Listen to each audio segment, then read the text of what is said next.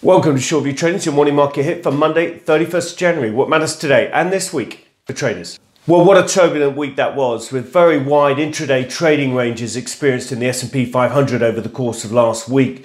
Indeed, Monday's trading range was as large as any we've seen since the pandemic sell-off in March 2020. As you can see on the chart in front of you now, an over 200-point intraday trading range, albeit the S&P closed actually up on Monday last week. Every other day of last week was over a 2% intraday range. Lots going on, lots of volatility, lots of turbulence in these indices. Yet despite that turbulence and despite those fears of a crash in the stock market 10 days ago that we talked about in our video Monday last week, despite all that, the market held its own. Monday was hairy. Yes, it sold off hard intraday, but it closed up on the day as I mentioned. And throughout the course of last week, we saw lots of high intraday ranges, but holding of key support levels at the sort of 42.60 level.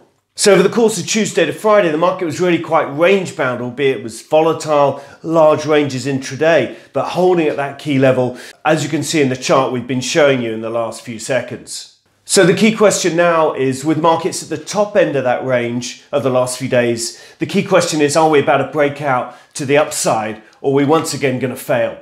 Most encouraging though, the bulls are scared. And you can see that in a variety of indices. Look at the fund flows chart we're putting up in front of you now. This is for the ETF index trading on the S&P 500. You can see there are fund flows pretty much throughout most days over the last 2 or 3 weeks. That continued over the course of the last week. Tuesday, Wednesday, Thursday, Friday, all experienced significant outflows from that ETF, long ETF S&P 500 index. Or on top of that, look at our risk appetite scoring system, still on buy, despite the fact we're at the top end of that range, showing you that market participants are still pretty fearful and suggesting there's still some upside from here over the next week or two or beyond. And finally, look at sentiment. In front of you now is the AAII retail sentiment, the bearish index. We've inverted that, so it's at very low levels on the chart, which means bearishness is very high. Indeed, it's higher than it was at the depths of the pandemic sell-off in March 2020. That's a lot of bearishness amongst retail investors. And importantly, as we mentioned last week, you've got to be greedy when others are fearful and fearful when they're greedy. Well, at the moment, they're fearful, and that means you should be greedy, long these markets in a trading sense, looking for upside, looking for breakouts to the upside. And to see how we're playing all this and our full range of models, our interpretation of this market, our recommendation as to how to play 1 to 2 week long and short positions on equity index futures, please see today's daily rag available to subscribers via the website. Or if you're interested in a free trial, please click on the link below. We'll send you the daily rag for free for 7 trading sessions. No credit card details required. All we ask for is your name and email address.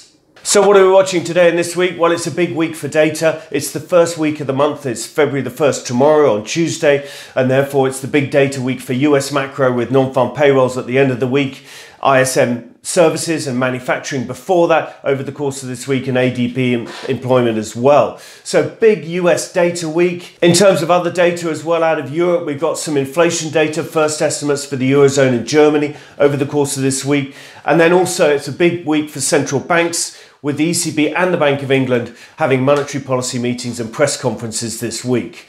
Over and above that, we've also got OPEC meeting this week with the oil price pretty toppy. It'll be interesting to see whether they change their views on how much supply to release into the market. And importantly, of course, US fourth quarter earnings continue over the course of this week with more big tech companies reporting, including Google, Facebook, and Amazon over the course of this week. So that's it from us. That's your morning market hit for Monday, 31st of January. Thank you for listening. Please do subscribe to these free videos on YouTube. Simply search under Short View Trading, click on the subscribe button, or follow us on LinkedIn, Twitter, and or Facebook. Thank you for listening. Stay safe. Trade well.